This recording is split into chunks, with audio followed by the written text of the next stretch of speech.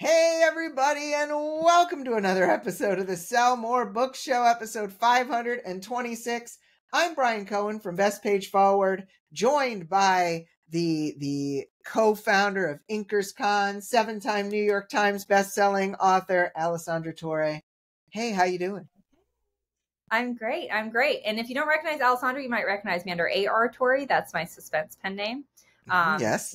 I am so excited to be here and chatting with you today, all about Audible categories and keywords. I know. It's really fun. I love when we find out stuff that I'd never heard of, because it's really fun to talk about it on the program. How much do you do audiobooks? Do you get them commissioned yourself? Do you sell your audio rights? How do you do that, Alessandra? I do. So my first 6 books I sold audio. I was a newbie author. This is 2013. My agent was like, "Hey, we already have an offer on so and so. Do you want it?" And I was like, "Sure." Those were the biggest mistakes I ever made. I sold all of my audiobooks. At the time, my books were doing fantastically well. My books were hitting New York Times list. My books were just going gangbusters, and I was selling my audio rights for $2,000 or $3,000, maybe $4,000. Oh no! Yeah, and if I had kept those, and but I didn't know. I was like, Right. oh, free money, and most of those, because they took 6 months to be produced, I don't know that I earned back my advance on maybe one of them. Ugh. The rest I did not. So now, though, 7 years has passed, so I'm starting to get those rights back. So I started self-publishing my own audio 2014 or 15. And then I moved everything. I used to be Amazon exclusive. I moved everything over to Find Away Voices 3 or 4 years ago. And then my last few books, which are under A.R. Torre, those are all with Thomas and Mercer. So those all have audio handled by them. So, and those all are, the audio is also free to KU readers. And so those do fantastic because of that. So I get, awesome. I get a nice little chunk of change from those. Yeah. And I mean, audio and promotion has always been an interesting thing. It seemed like we were heading in the direction of there's finally going to be an Audible competitor, and then obviously Find Away and the Spotify contract and lots of stuff has gotten in the way of that. But we'll see what comes next, and we will talk about it. I feel like we keep being too far away for an official segue. So let's just go to the question of the week here from a couple weeks back, which was, what productivity hacks have helped you get more done? Lorna said, walking, gardening, commuting, anything mundane. I've been dictating since 1990. The coolest thing is that I never know exactly what's around the next corner as I'm walking and dictating, but I have faith that the words will come, and they always do. I love that, Lorna. Amy Martinson, author, said, I'm such a programmed list maker that if it gets on the list, it will get done. I highlight the things that are daunting in bright pink. Nothing like a page of bright pink stripes at the end of the day. Or when she marks them off, they're bright pink. And then Logan Russell said, I write every day on my train ride to and from work. It's a usually distraction-free environment, and having a set amount of time helps me get my thoughts out faster and not have to worry too much about word choice. If I ever become a full-time writer, I'll still write. I'll still ride the train somewhere for the productivity boost. I love that. Alessandra, what productivity hacks have helped you to get more done? Well, I am a horrible multitasker, and it's really hard for me to turn that off when I start to write. I'm like, oh, I'll just do this and this real fast while I'm doing this. And so for me, it's 2 things. One, now when I have something I have to do, I go down and I actually put it as an appointment on my calendar. So if I'm like, oh, I know I need to send out an email on, the 1st, I'll put on my calendar the day before, at 2:00, to write email, whatever else. So that way it's it's like an appointment with myself, and that I'll set aside the time to do that. The other thing is once I started, now I'm really married to my calendar. If it's on my calendar, I'll be there. If it's not on my calendar, I'm not even aware of it. It doesn't exist. It's not even a thing. Right. Yeah. So whenever I don't show up for something, I'm like, it wasn't on my calendar. Like I feel like we talked about it yesterday. I'm like, I know, but I told you I needed it on my calendar. So the other thing that I do is when I'm writing, I write at like starting at 10 p.m., 11 p.m. at night. And then I'll write till 2 or 3 in the morning. And that's the only time my email isn't going crazy. No one's texting me. I can turn my phone off. I can turn off Wi-Fi, and I just like use a Spotify playlist that's already downloaded. And I also use, if you're listening, you won't be able to see this, but I bought one of these. It's a free write. Oh yeah. Yeah. And it syncs with via Wi-Fi to my computer. And it's just like, I can just type away. I can actually go back and edit something if I mess something up, but I try not to. And, the screen is like a Kindle screen, so I can sit outside and do it. Nice. So that was really nice. It's a little heavy. The battery. Yeah, I have one of those. I haven't taken it out of the box yet. Yeah. I got like the original, like the newer one. Then the I Neo saw, like, 2, the Neo. Yeah, those old school ones. I had those. Yeah. Yeah, that's awesome. Good hacks there. Thank you. Let's now segue, now that we're not segueing, let's segue into the top story of the week. Audible category secrets. Did you know there's a little advertised way you can get your audiobook placed into up to 3 categories and add 3 keyword phrases to your book's metadata as search terms? It's true, and Dave Chesson has detailed the process to find the best categories and keywords in his latest article on Kindlepreneur. Since there are over 200 categories on Audible, it's possible to choose those with less competition for big-name authors who dominate the broader categories. Chesson's article explains how to find these less competitive categories and keywords manually using an Audible search or automatically using Publisher Rocket, which also gives information about historical sales and how much you'd need to sell to compete in that category. Quote, a solid story with a good narrator can turn an audiobook listener into a fan of your work, says Chesson, but in order for Audible listeners to find your audiobook, you need to make sure it's discoverable by picking the right categories for your book, end quote. To learn how to find and set your Audible categories and keywords, so you can check out the article in our show notes. Alessandra, I didn't know about this. Did you know about this? I did not know about this at all. And I'm curious if it's only for ACX. Like, I don't know if it's done through ACX. But even like I'm wide and I still am published on ACX. Right. So it must be. That's, everyone if they're on it. But I love this. I'm really excited about this. It's always fun to go down the rabbit hole for these things. Yeah. I'm trying to think how I'll pick my keywords and categories. I think I'm guessing Dave's tool will do double duty. So I have Publisher Rocket.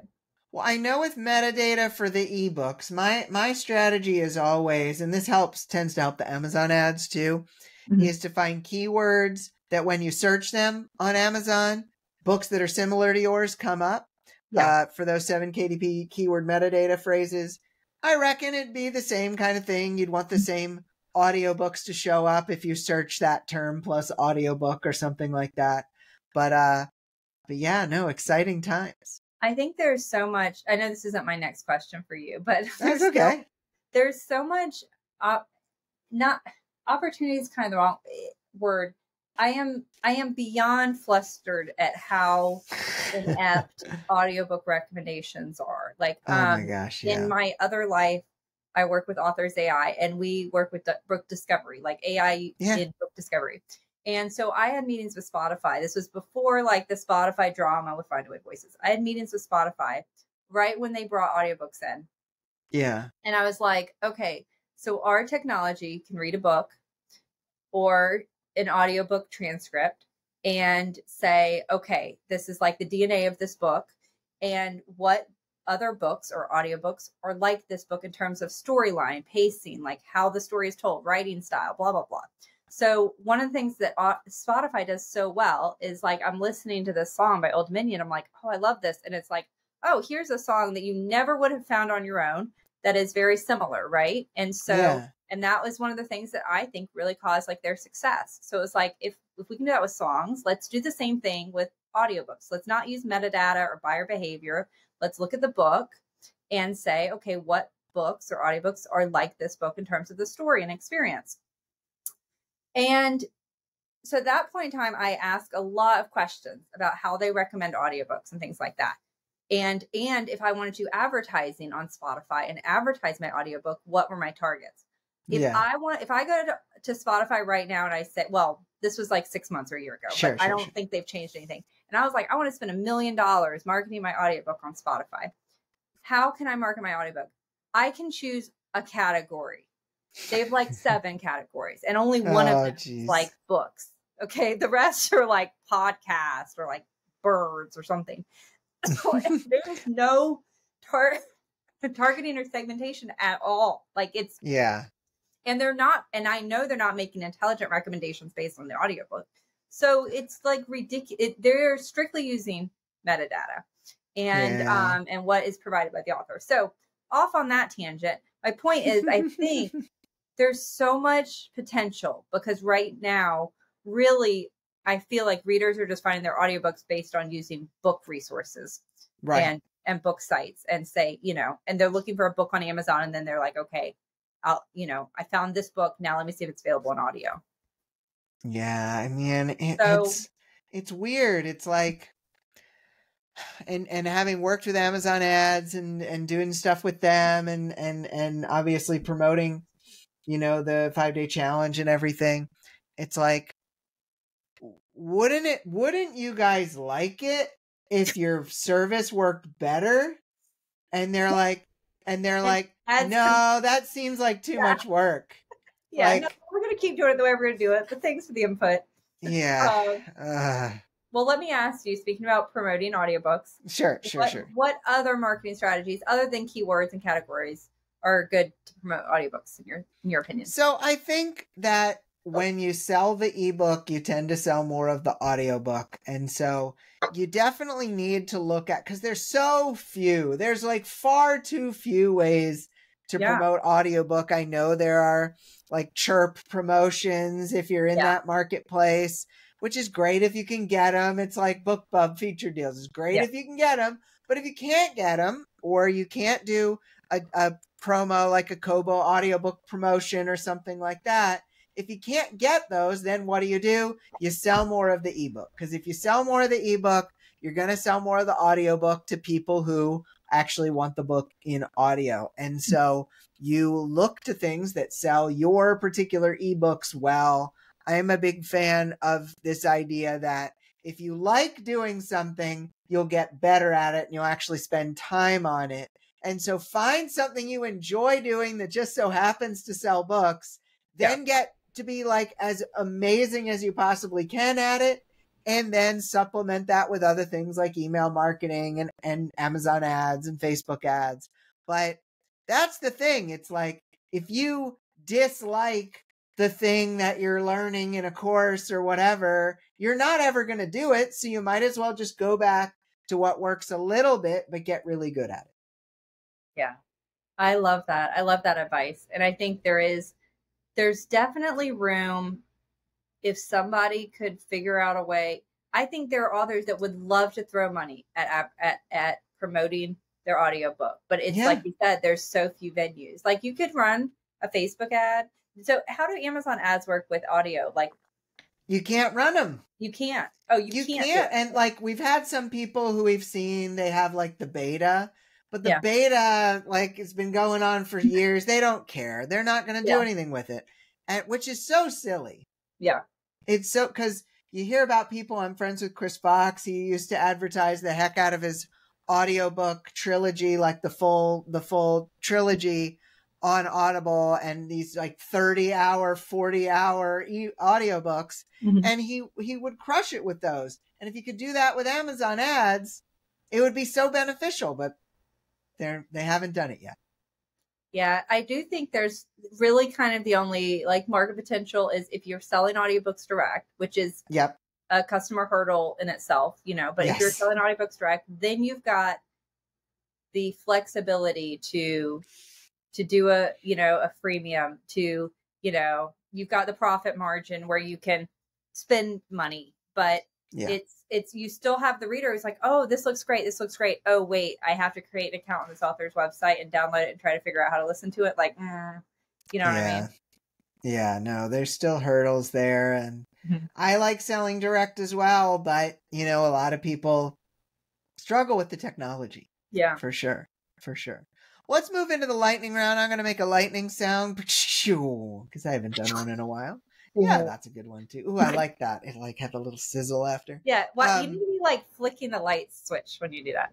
I have a story about that, but I did it for a play once, and people cheered after I did it because I did it so well. So I was really happy about that Step in it up. college. You got to add some, Yeah, you got visual effects to the show. Oh yeah, 100%. You're right. You're right. We'll have those things like you can do on FaceTime now, or if you do the right hand gestures, it'll like make a light show behind you. Yes, We can exactly. do that. Alessandra, when Authors AI came out 4 years ago, there wasn't much talk about AI. It wasn't a thing, but now it's been really contentious about the AI. A lot of people have opinions about it. So how do you think authors feel right now about having like software analyzing their book structure? Yeah, I love this question.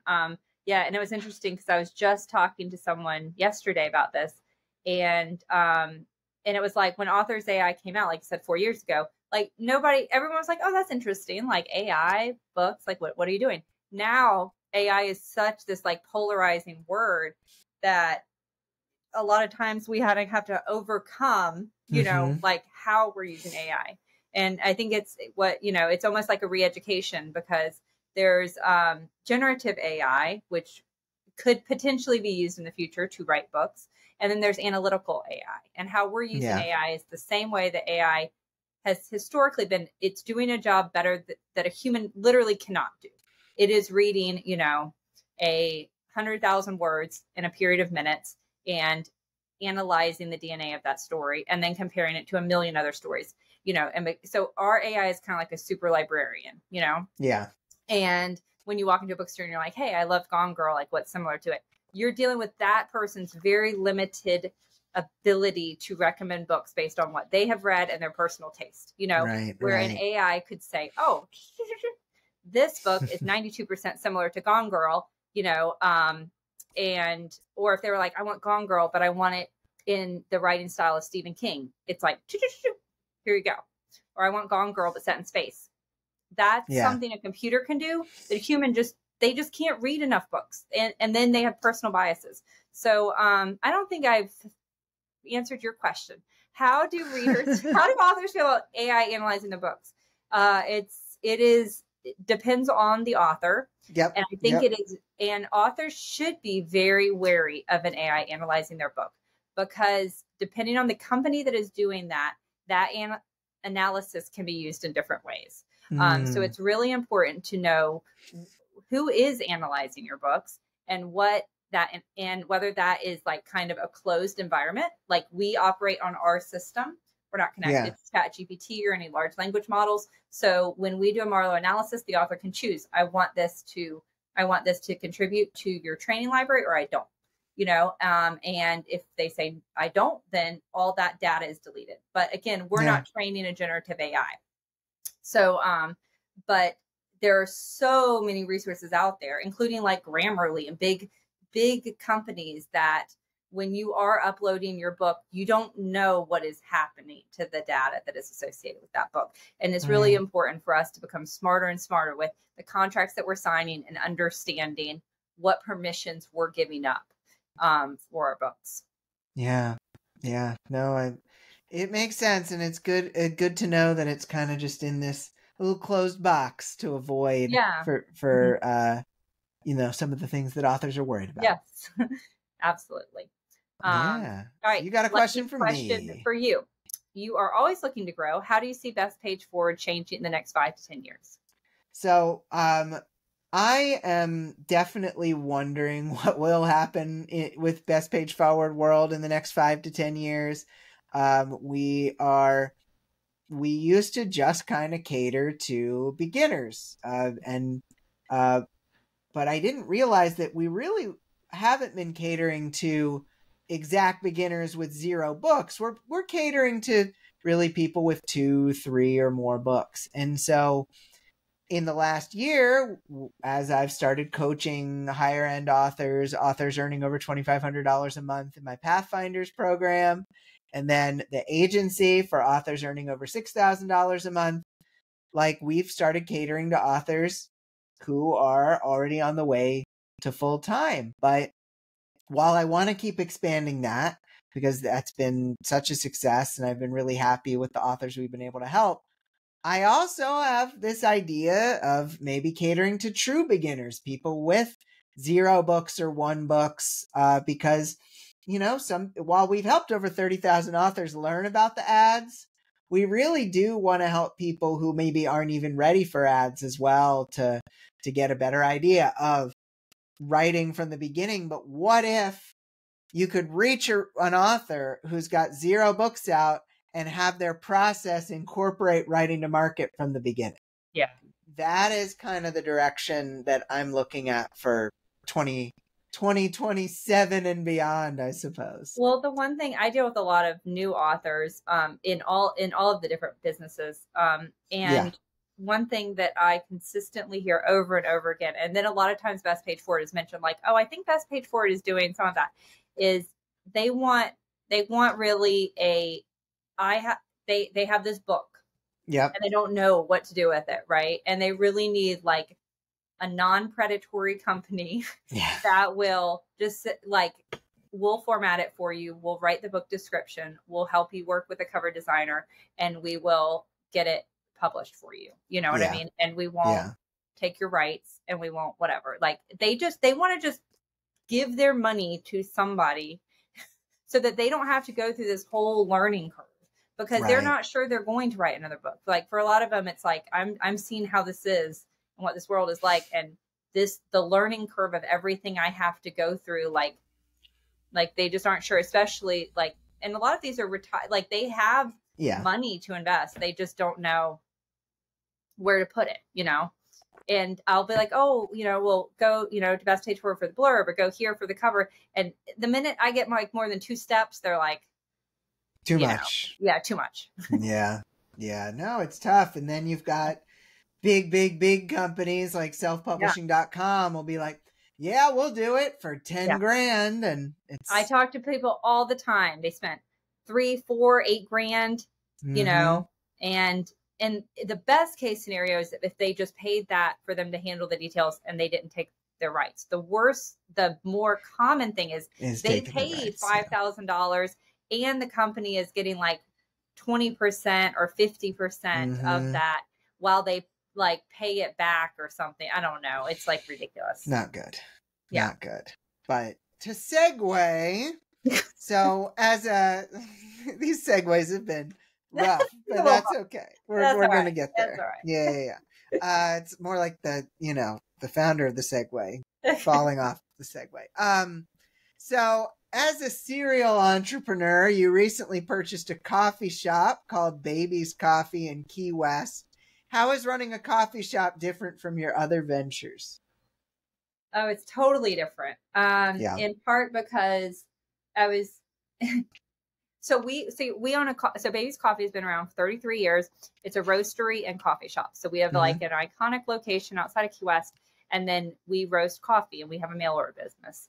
And it's the first business that me and my husband have been in that it's a consumable product. Like I'm used to writing a book, and it doesn't matter if 1 million people buy that book or 10 people buy that book, like it's the same amount of work on my end. Yeah. This is the first time it's like, oh, if 1 million people buy a pound of coffee, like we have to roast 1 million pounds coffee and bag it and package it and send it out and do like there's work associated with every single sale. And that for both of us was like, I mean, we knew that there like every other industry is like this, but for us it was like, what? Wait. Yeah. Like you never catch up. You never ever catch up. Like we have a great day of sales and it's like, great. We're going to have to get up at 6 a.m.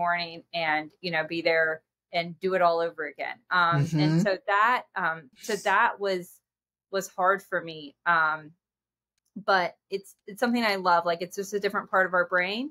And it's dealing with people, writing is such a solitary activity, and so much of my life is on Zoom and everything else. So being there and being in person and seeing people every morning. And it's, it's a place people come in and feel happier when they're there. So that's really cool. I love it. That's awesome. I used to work at a Starbucks, so Oh, you did? Yeah. brings me I back. totally see you at a Starbucks. Like Oh yeah. like Dude, people freaking loved me on Saturday and Sunday at 6 a.m. They were happy to see me. Yeah, They were I happy to believe see it me. 100%. Yeah. So, you've got a question for me. Got I two do left. have a question for you. How should authors consider other business opportunities when they arise? Do you think me buying a coffee shop was a stupid idea? No, I don't think you buying a coffee shop was a stupid idea. I think that authors should be open to these ideas, because as you grow your own business, you realize, oh, I don't have to just do what I'm doing forever. I used to be the blurb guy, and that was all I did. And I would write them myself. I would do all of them, every single one. And then I realized, I don't know if I want to always be the blurb guy. So I hired a team, and now I don't touch the blurbs. But, then I wanted to be a teacher and teach more. And so got into the ads teaching. And like, there was a lot of different opportunities for me personally. But if you're an author out there who's seeing other opportunities, seeing ways to be enterprising, like, you would be amazed how good it feels to get paid like a couple $100 rather than just $3 for a book. And so it's like, be open to these ideas, because like, they might not be a good fit, and you eventually have to make that decision, but be open to it, because you never know what can happen. And I do want to add on to that and say, I was talking to an author that was making, I'd say $300,000 or $400,000 a year off books. And she was wanting to go into the teaching space and courses and blah, blah, blah. And I said to her, I remember when COVID hit or something, there was a time where I was so grateful because I had my courses and I had like that steady income that the pressure was off my books. It didn't matter if my books failed with. Right. Moving into that area, into that business, looking back and now, it significantly, I was on this like trajectory, and it immediately went like that. Like it sucks up so much of your time. It divides your brain, like if it has to be a passion of yours, and you have to love it and you have to enjoy doing it. But you have to be aware that you can't do everything. Writing takes up so much time. I went from writing 4 books a year. I write 1 book a year now, so it's just, you have to say, is this something that I am okay with the consequences of this? And do I think that the benefits will outweigh those consequences? Yeah. And she ended up not going into, she's like, oh yeah, I think it'll be fine. But she has since not done it. So I think that's smart that she didn't do it. And I think that was good advice for you to give. I mean, last kind of question here, with all the things you have going on, and this could be helpful for other authors trying to think of the same question. How do you make time for writing when you have so many projects? I have to have a deadline, and thank God I'm under publisher contract right now, because I learned this from Becca Smine. Like, I realized I'm deadline motivated. Like, if I don't have a deadline, it's not going to happen. It's like, it's just not going to get done. I'll be like, oh, I got to write that book. If I don't have an editor or a contract that is forcing me to stick to a certain time frame, it's not going to happen. So, so I have got to have a deadline, and then I let my family and friends know about it, and they just know that for the next 2 months, like, they're not going to see me. Yeah. Well, I mean, setting deadlines for yourself seems pretty smart if you don't have a publisher person breathing down your neck. Deadlines definitely help me as well, for what it's worth. But we need a question of the week here. Alessandra, what do you think? Question of the week is, do you think text message marketing is still effective? And if so, how have you used it to success? Okay. How have you used it to success? You thinking about this for baby coffee? No, I have it for my books, and I send it out when I have a new book, but I feel like the authors aren't utilizing it. I don't know if it's because they're not getting the ROI. I think it's because authors don't know about it, because I think text message marketing is crazy powerful, but that's my But personal it's not thought. cheap. It's No, not it's not cheap. cheap. So It's not yeah. cheap. This is true. This And is it's true. hard to get readers to part with that email address. I mean, Yeah. with that phone number. Yeah, no, that's true. That's true. Well, thank you, Alessandra. It's been great having you. I hope people will go to inkerscon.com and go think about going to that event. Absolutely. Thank you so much. Thank you for having me on and chatting with me. I love talking shop. Yeah, no, likewise. Well, I'll be back next week, everybody, with another guest co-host. So thank you for listening. Big thank you to Alessandra for being here today. All right, everybody, go sell more books. Go sell more books for Alessandra. I'm Brian. Have a great week of book selling, everybody. We'll talk to you soon. Bye. Bye-bye.